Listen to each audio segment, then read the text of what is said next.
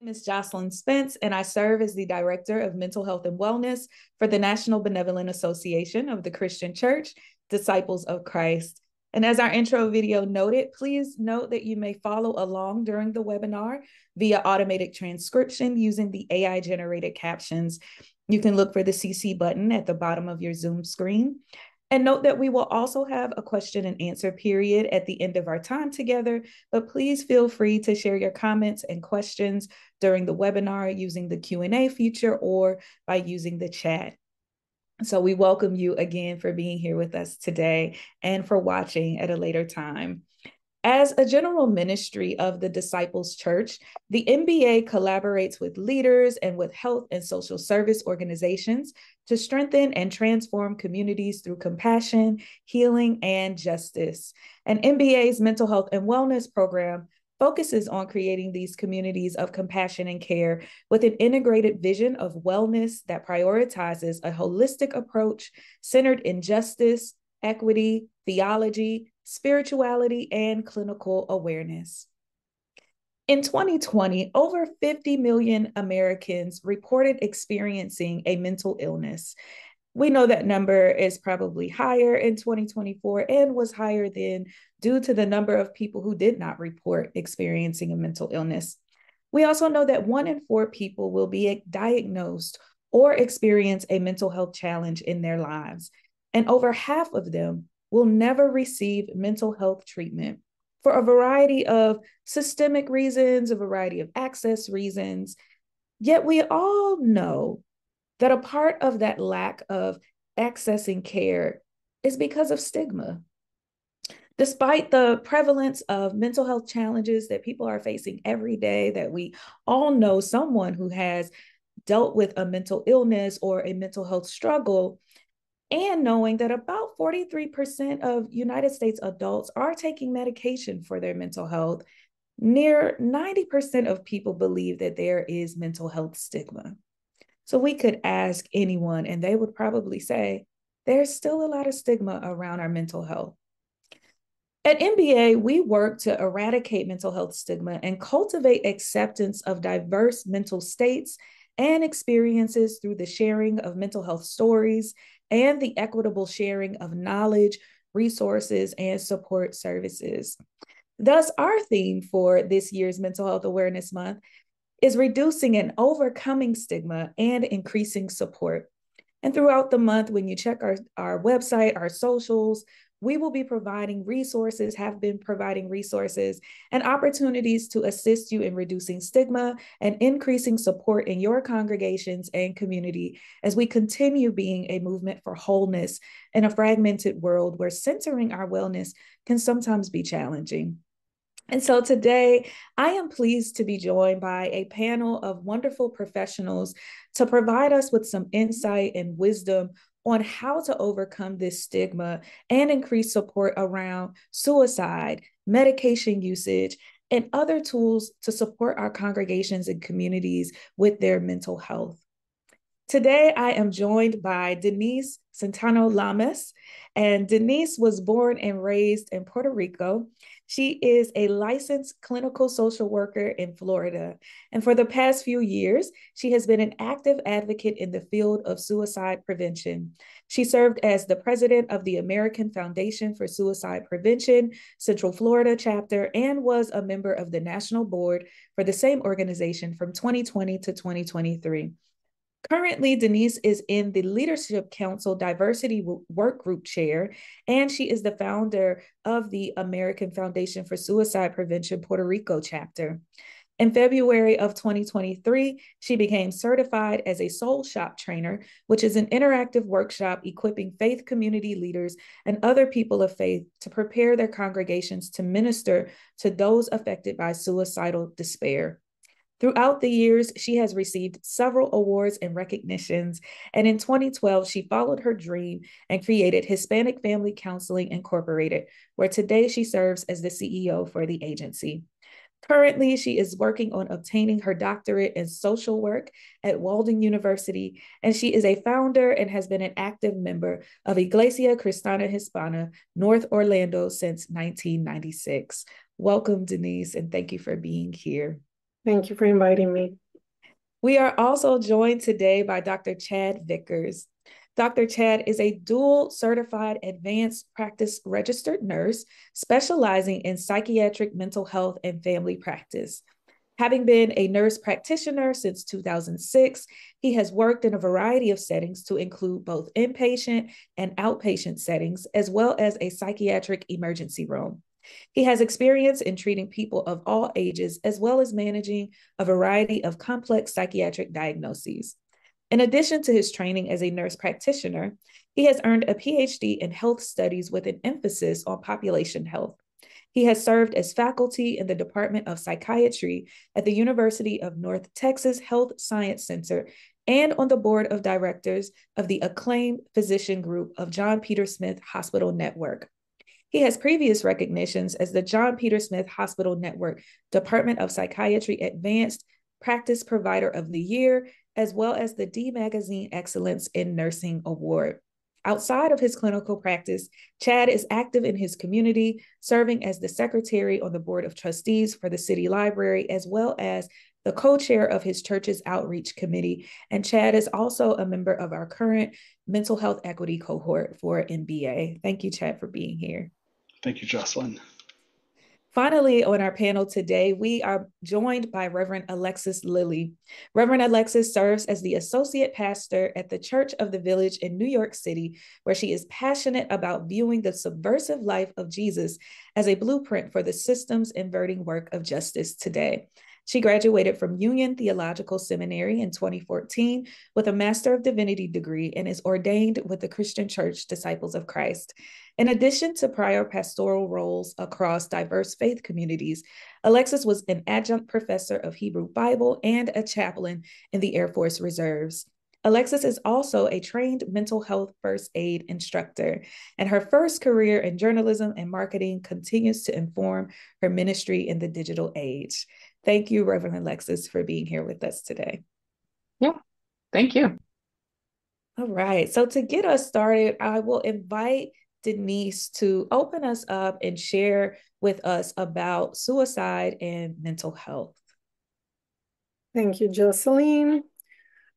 Suicide stigmatized. We know that, we have seen that. I'm going to talk about suicide today, and I'm going to give you some resources of what you can do. I'm going to start with statistics. People might think that there is not a problem of suicide, but there is a problem of suicide in our world, especially in the United States, where we live. Sorry, but it's not moving. Second.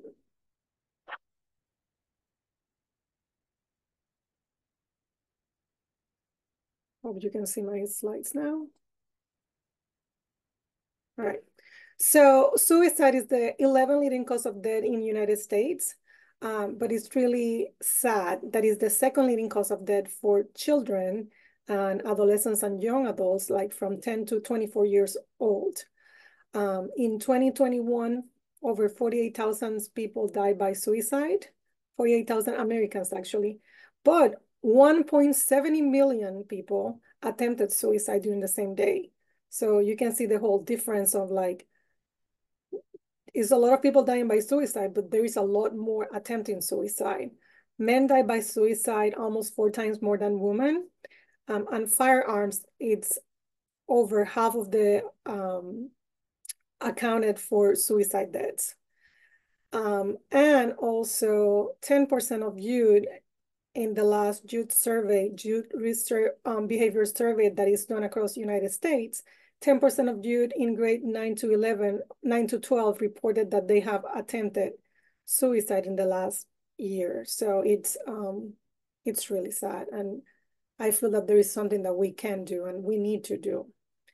So the questions that everyone asks me is like, why people die by suicide, right? Like why people die by suicide.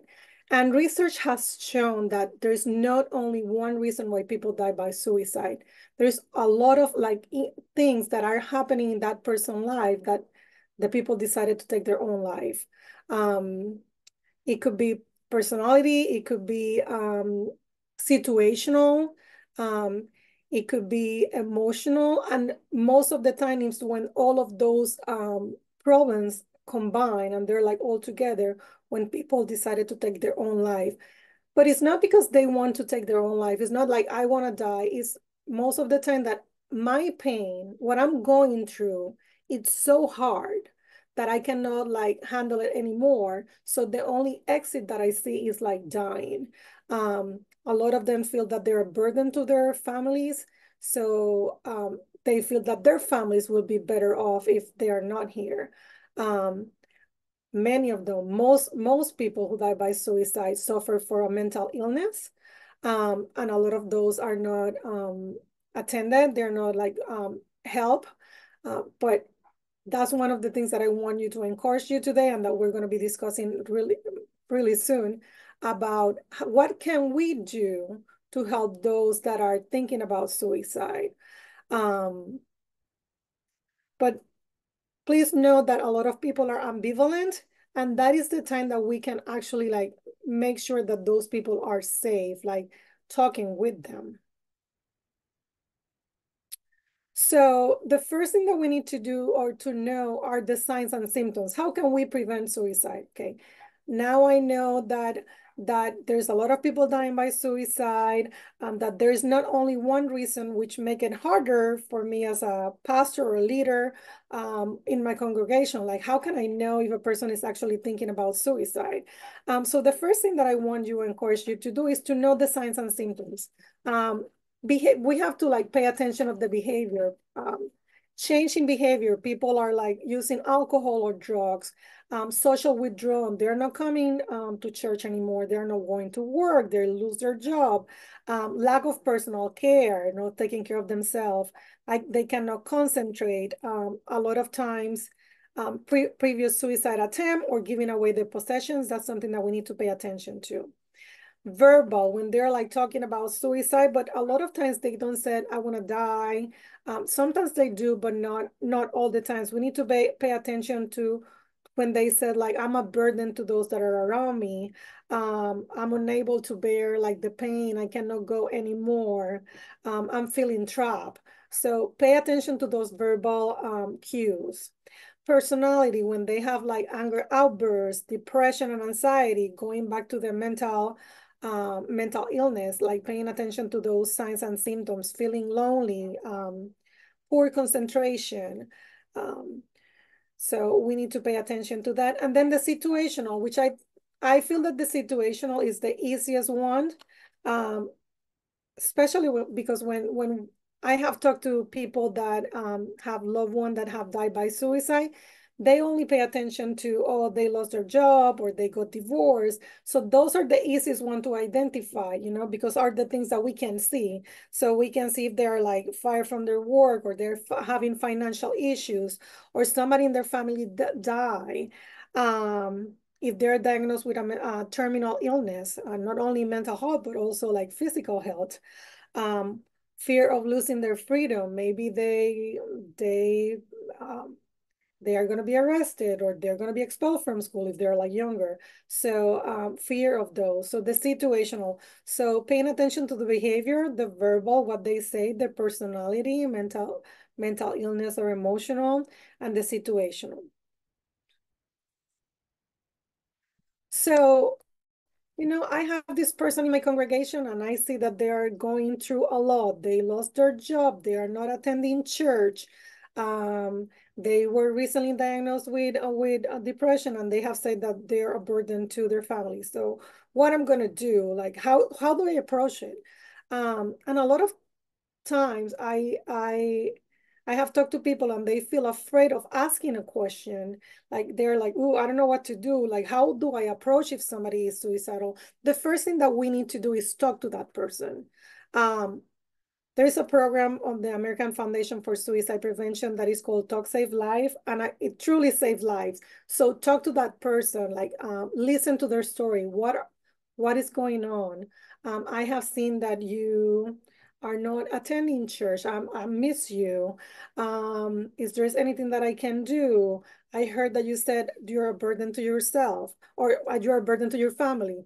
So why do you feel that way? Investigate, like ask the questions. Tell them what you see. Be attentive to the warning signs. trust your instinct. If you are concerned about somebody, please assume that you're the only person that is concerned. I have seen or worked with families that they were all concerned about the loved one, but they talk about among themselves, but nobody talked to the person that was in trouble.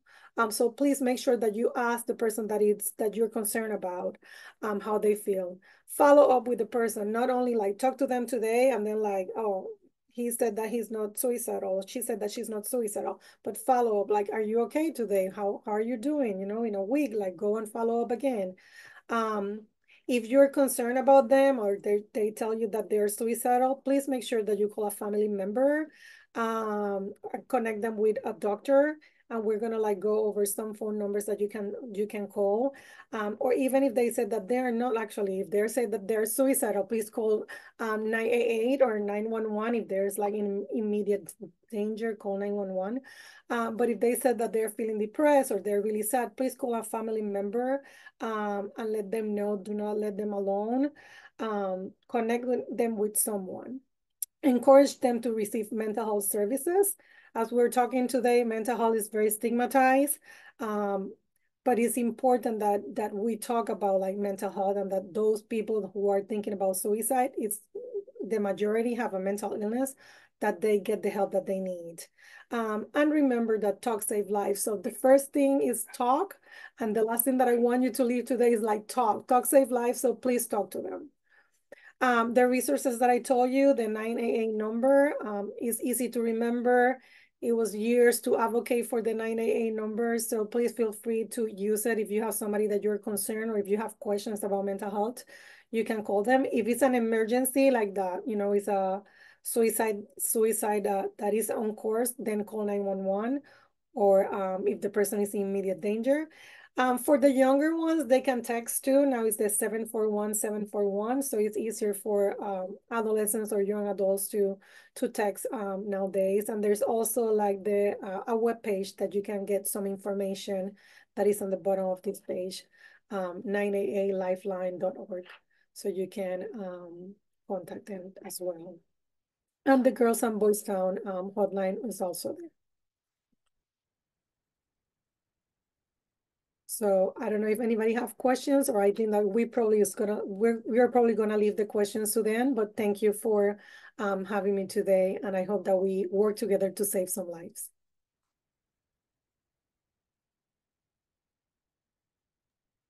Thank you so much, Denise, for just giving a wealth of information in a brief amount of time. For those who are watching us, please do put your questions, your comments in our Q&A feature or in the chat, because we definitely want to hear from you.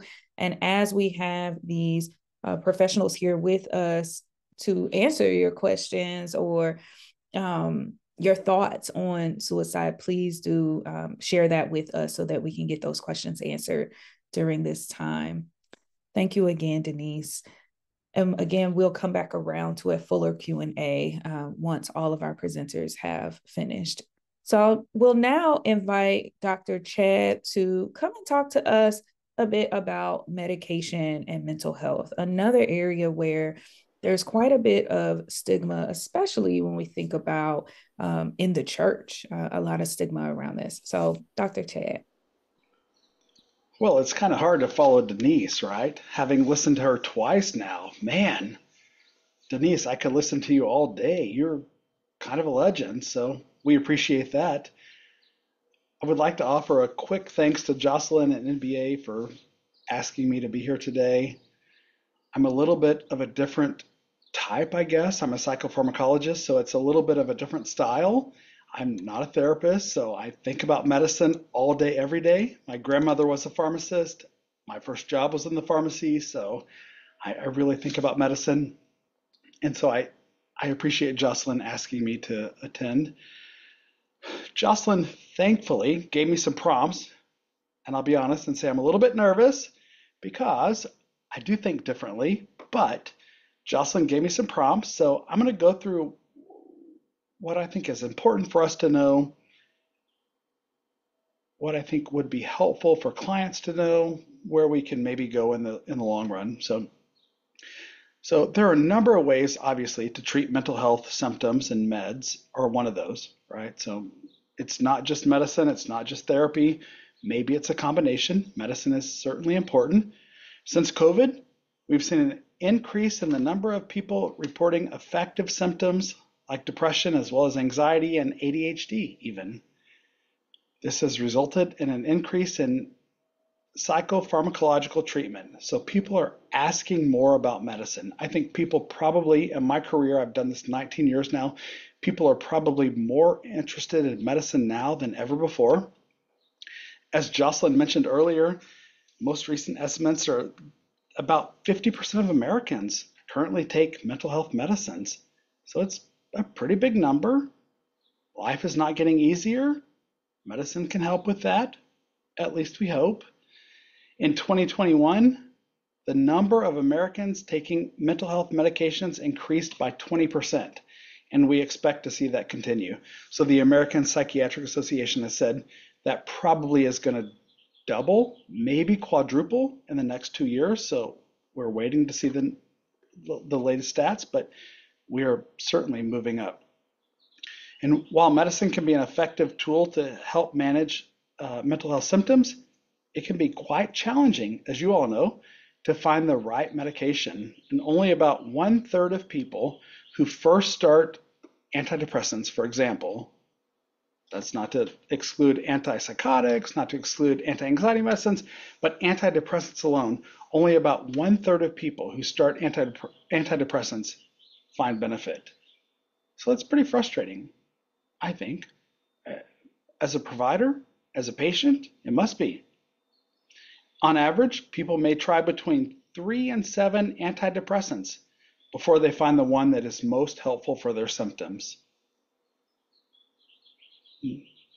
We are fortunate, I say fortunate, we are growing more fortunate, I should say, that there are some pharmacogenetic labs that we can now do that indicate what medicines might work better for people.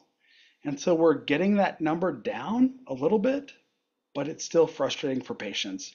So the other issue is obviously insurance is a barrier, cost is a barrier. We do what we can, but it's not great. So, and then medications also aren't without side effects and can be difficult to adjust, which further complicates symptoms, I think. So if people are already depressed and you're feeling side effect from your medicine, I'm saying go up on it, do something different. It's a bit of a challenge. So, and then when we think about stigma related to medicine, the stigma has not gotten, again, 19 years later, the stigma has not gotten any better, I don't think. Maybe Denise, maybe you could tell me it's gotten better. I hope so. For me in medicine, it doesn't feel like it's gotten any better. So people ask, is it going to work? What do I do if it doesn't work? What do I tell my family and friends and coworkers who don't believe in or understand mental health symptoms? Did I do something to cause this? If I share with my coworkers, what are they going to think? So I'll be honest, my partner is a disciples pastor, and people ask him, like, is God punishing me? Like, what? He comes home and says, what do I tell these people? Like, they ask me these questions. I don't know what to tell them. Is God punishing me? Is medicine just a crutch? Shouldn't I be able to manage without medicine? Is medicine going to change my personality? Will people know I'm taking it? And then the most common thing I hear is, am I weak? If I take medicine, does that mean I'm less than? Of course not, but. And so what can we do as a disciples congregation? What can we do as a church? And again, these are conversations I have every day at home with my partner. I think we have to have open dialogue. I hear people in social settings say, I take this for blood pressure or I take that for diabetes, but no one's saying, hey, I take Prozac. but we should be, right? And then reassurance that mental health is no different than physical health. We're going to normalize those conditions, identifying congregants, people that are in our congregation who might be willing to share stories regarding mental health. At our church, we do a moment of stewardship every week. And so we invite people to come up and talk about whatever is meaningful for them. And there have been times that people have talked about mental health, not often, unfortunately, but I'm encouraging that. I talk about it. But we invite people to come up and say, hey, this is what's going on. Here's my stewardship. I go to this place, I do this thing.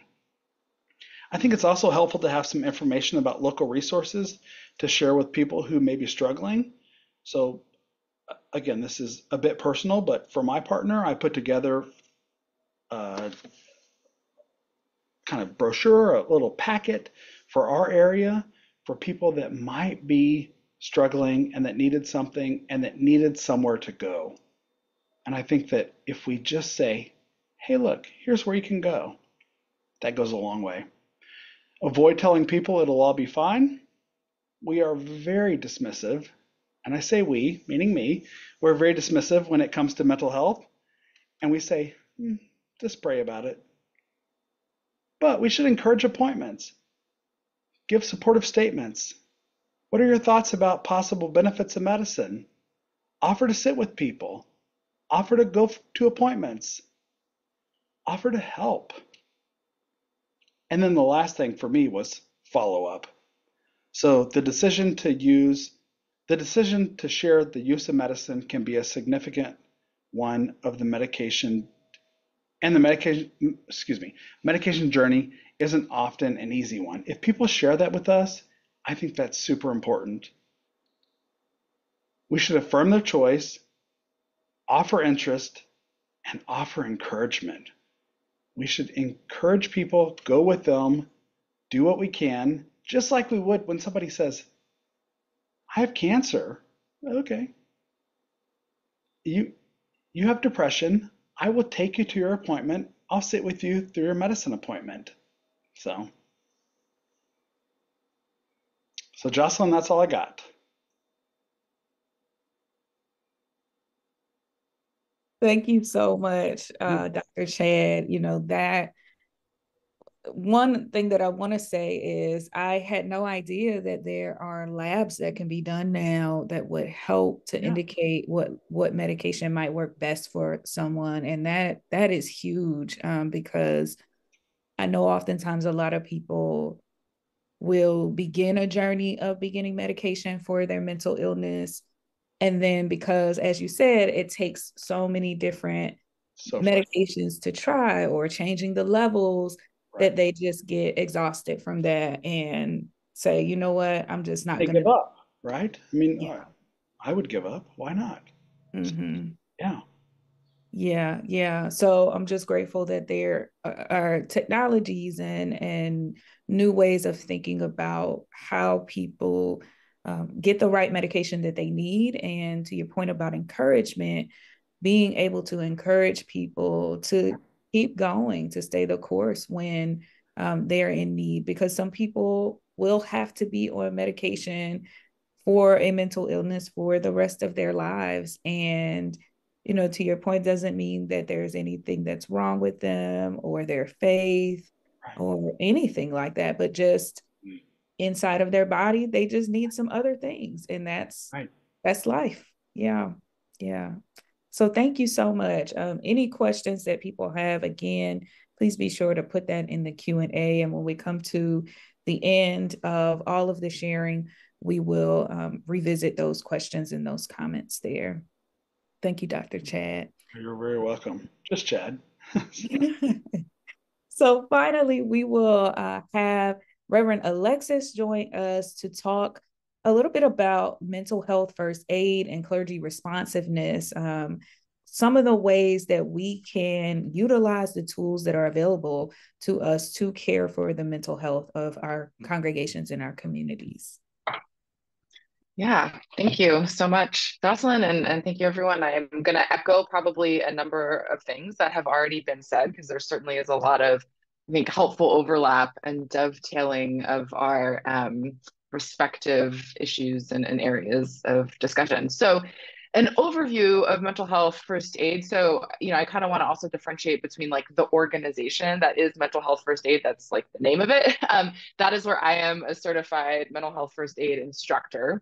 And I'll talk a little bit more about that in a minute. And then just more generally, like the importance of being trained and providing mental health first aid as a resource. And it certainly doesn't have to only be done through the organization known as mental health first aid, but I just don't want to cause any confusion if I use those terms interchangeably. Um, but to kind of go into that mental health first aid more broadly, how I got into it was really, it's something that certainly has been an important piece of the work that I do in my role in as a pastor in a downtown church in Manhattan in New York City. And we have always had, at least as long as I've been in this community and certainly in prior communities that I've been at in the city, we've always had a handful of folks that have experienced some sort of mental health challenge or maybe been diagnosed with a mental illness in some point in their life, or they're living with that currently. And so over the years, it had been something that I had dealt with and that I would kind of find myself thinking from time to time, like, oh, it'd be nice if I, knew a little bit more about this or had a little bit more actual quote unquote training. And then really in the last couple years, as you all have already referenced around COVID and those sorts of things. And I think a lot of us in congregations and organizations have certainly seen this, just statistically, we've seen the numbers, right?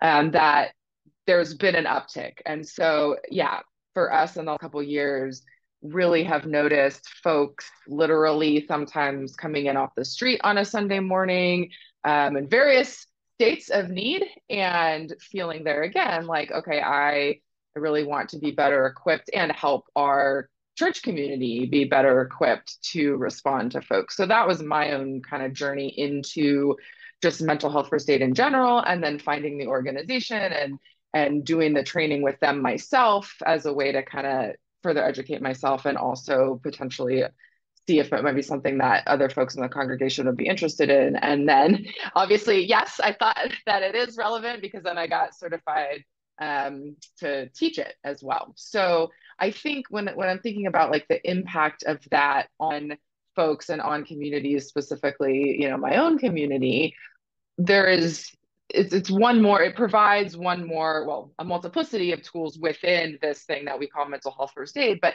I see mental health first aid as one more tool in my tool belt. So the training, at least now I'm talking more specifically about mental health first aid as the organization, the training that we do as mental health first aiders, I think it really helps people identify the type of situation we're entering. And I think, Denise, you talked about this when you talked about like asking those questions and making that approach and helping people have a positive interaction when you're talking to them.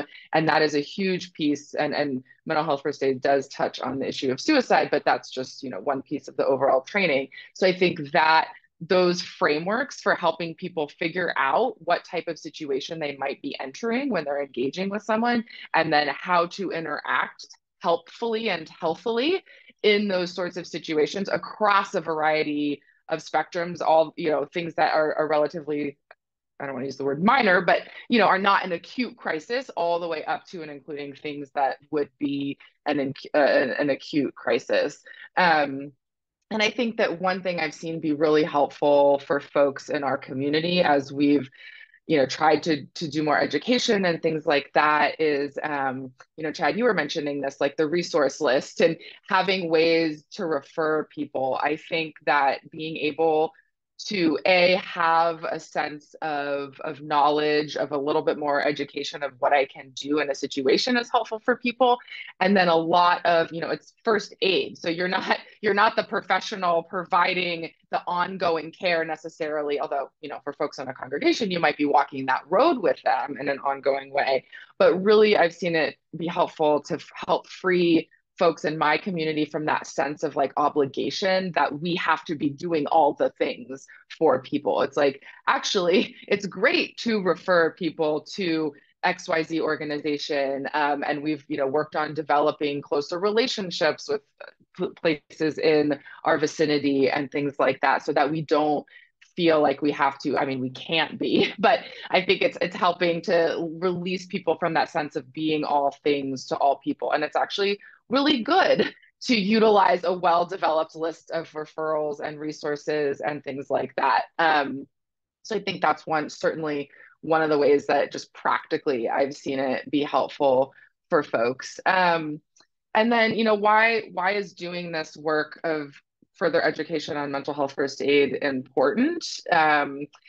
We've talked about reducing stigma, and I think even just having, or as a congregation attending, or as a church offering some sort of training or conversation or thing like that, even just signaling that you're willing to address these topics can really help with that reduction of stigma in the community.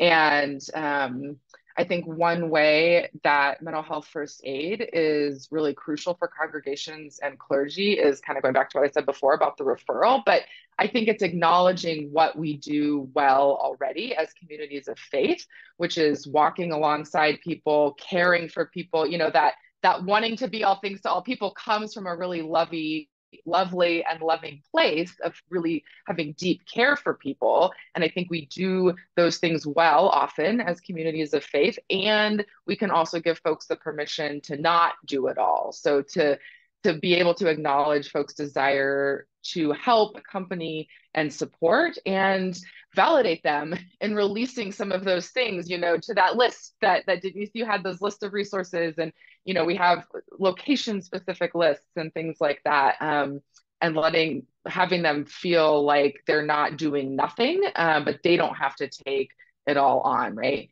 And then, of course, thinking about the importance that this has on the people that we are desiring to help, right? So there's that level of, hopefully we're able to connect them to resources. And, I spoke about this to another group yesterday, and this came up that like, that is also not perfect. We certainly have a lack of resources in a lot of ways, and there's a lot of problems there. So I don't want to not mention that. It's not perfect.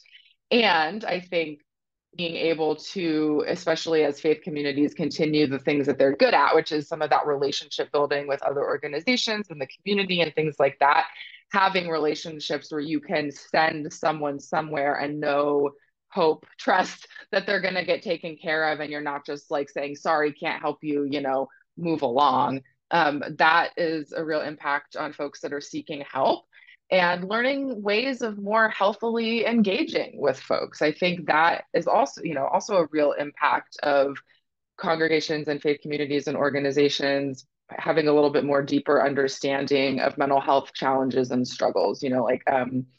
I have personally learned a lot in how to help better and how to deal with some folks in our community specifically that have mental health challenges or maybe even diagnosed mental illnesses. So, those are just some examples of ways that I think that this work is important and impactful. And like I said, it's not a bullet. It's not a bullet. It's not a silver bullet. It's not a panacea.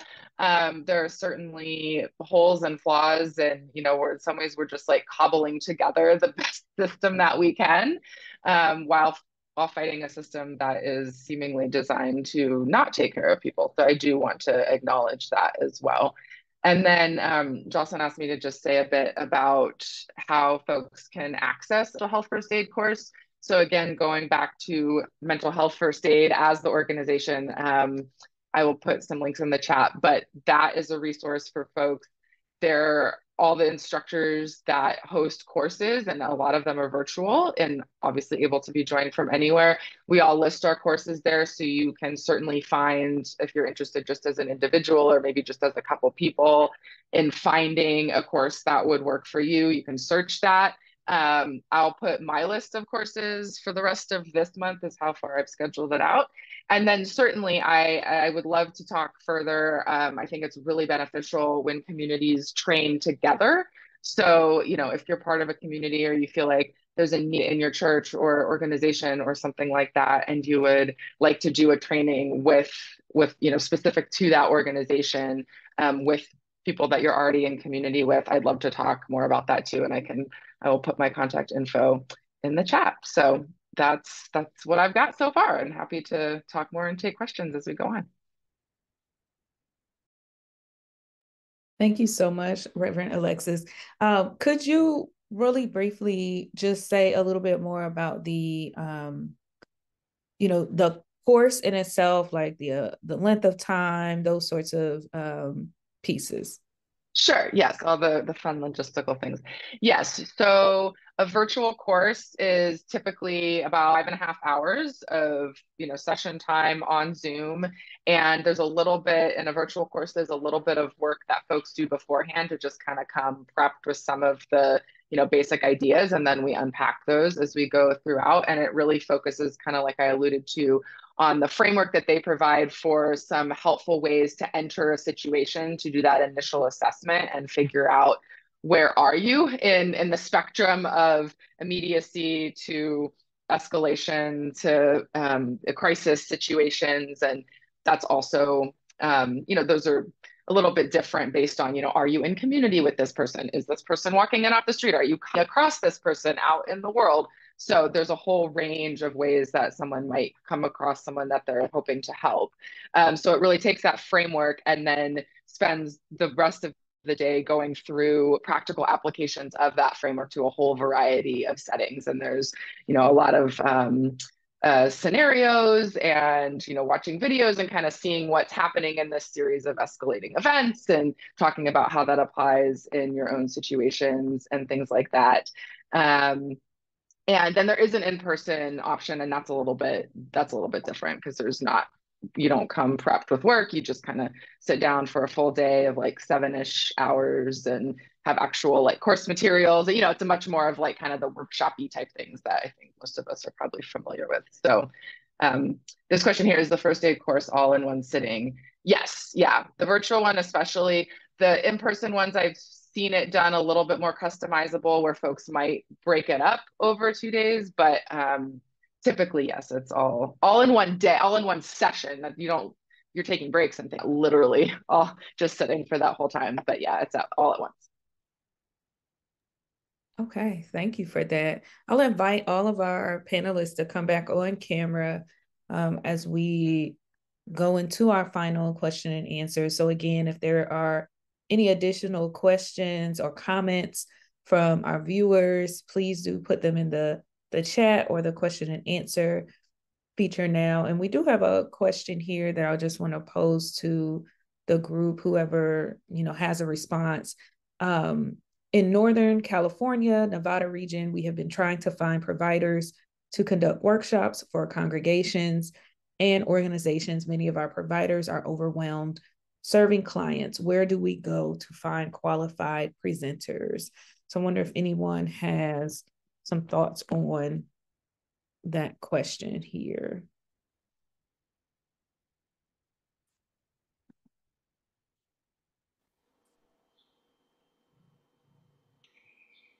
And one thing that I will say, go ahead.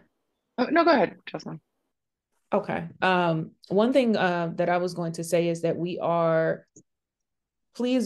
you can reach out to us at NBA. That's one thing, because we do try to connect our regions with mental health professionals that we are connected to, as well as mental health professionals that we may know of in your community. And so that is one of the resources that you can reach out about for speakers. Yeah, I mean, I was going to suggest something similar. And I don't know if you're specifically looking for someone in that area, because yes, of course, I can't speak to that, but I think that is one way that some of this virtual stuff has certainly opened up resources. Is you don't necessarily have to be, again, I'm not sure exactly what you're looking for, so maybe you do need to be local, but you don't necessarily have to be restricted by having to be in that area. So that's, just considering like organizations that may be beyond or be national or something like that could potentially help. Also, depending on the topic that they're looking for. So if it's for suicide prevention, the American Foundation for Suicide Prevention, they have like several trainings that they do, and there's a chapter in every state. You can contact them. They do provide trainings. If it's for mental health, National Alliance on Mental Illness, I saw that somebody put it in there. We do have mental health organization here that is actually called Mental Health Organization. And also you will need to kind of like partner up or see what resources are in your community. It takes times, but then when you are in need, it's easier. So you will have to invest the time on like getting to know your community, like what the resources are, but it's really important that you do so. So when you are in need of services for somebody in your congregation, then you have those resources handy. Yeah, I also would suggest outside of the national organizations or the chapters in your area to be able to do a search on like a Psychology Today for putting in the zip code of the area that you're in and reaching out to some of those providers who may be on that list, because sometimes there are mental health providers who want to get involved in doing more workshops or connecting, and they're not sure of how to get connected. And so if you are looking for people, just doing that search, sending an email out and seeing, who may be available to do that sort of work, because there are mental health professionals who are looking to do more workshops and, extend their work in that area. Okay. So if we have any other questions, please do let us know. But before we close up, I do want to just take a moment to see if there's anything else that our panelists want to share, any last words or things that have come back to mind as we've gone throughout this entire conversation this afternoon, this morning, depending on where you are in the country. Any last thoughts or resources? I had to comment on Dr. Vickers. I do feel that there is a lot to go, a long way to go regarding stigma. I do feel that compared with like 20 years ago, we have come like a long way. Before, like it wasn't even a topic. We were not being invited anywhere to talk about like mental health. So now at least like people are listening. They still like on that first stages. And I and agree. my goal, I do agree with you. My goal is like yours. Like I just want people to see mental health the same way that they see physical health. Like you get the flu, you go to the doctor. You get depression, you go to see a mental health counselor. So I hope that before I go to heaven, I can experience that and see that people take mental health seriously the same way that they do with their physical health. I agree. So. Yeah. Yeah, one thing that, like I said, I talked to another group similarly yesterday, and one thing that we were talking about was, how to kind of quote normalize some of these things. And I think, in New York, maybe we're a little bit different because it's total or in this congregation, it's like totally usual to talk about like your therapist and your journey and your medication. And I frequently in sermons say, my therapist said blah blah blah. So I think even just like those of us in leadership and places like that, just kind of like putting those little things in can be really helpful. And then I think, I also concur. I mean, Denise, you were really raising up this importance of talking, especially as it relates to suicide prevention. And I think that's certainly true across the board. And it's challenging. I mean, that's something that I've kind of had to learn the hard way in terms of even just checking in on folks that I know are in 12-step programs and things like that, folks that have a history of incarceration and really just asking pointed questions in community, people that are part of our community that we have built trust with, but really asking those pointed questions around like, how is your sobriety journey? Like, how is have you found XYZ since you've been out of incarceration? Those sorts of things, to not shy away from those tough questions and assume everything's okay if things seem like they're okay. So that certainly goes with, I know when you do suicide prevention training, and I think it's like true in so many places, and it's hard, but I think it's really, really important.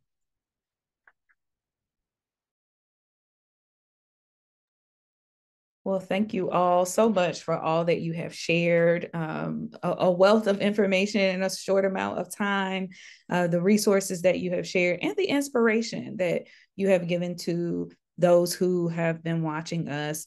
One thing that, just came to my mind as you all were talking, especially regarding medication, and when we think about our spirituality and just how we feel about people receiving additional care for their mental health outside of praying and reading your Bible, but thinking about the ways that we can use prayer. I had a situation many years ago with someone who talked about how they were praying for a family member to no longer have to be on medication for schizophrenia, or how they were praying that God would heal this family member from schizophrenia. And I said to them, have you ever prayed maybe that they would take their medicine, that they would be compliant? Have you prayed that they would go to their appointments? Have you prayed that they would continue their therapy? All of the pieces that are a part of them receiving the care that they need to take care of what's happening with their brain, right? Because we want to normalize it's just something happening with someone and they need this extra care. And I remember weeks later, they said, oh my gosh, that really changed my perspective on my family member, to think, no, let me pray that they're doing the things that they need to be well. And so when we think about our mental health, as it has been said many times, we want to look at it as a part of our health. And there are a variety of things that we have to do to keep ourselves well. For some of us, it will be taking medication for a small amount of time or a long amount of time. I have no problem saying that many years ago, I had to take antidepressants for a year. And I am so grateful that I had that available to me. And then when I didn't need it anymore, I was able to, wean off of the medication.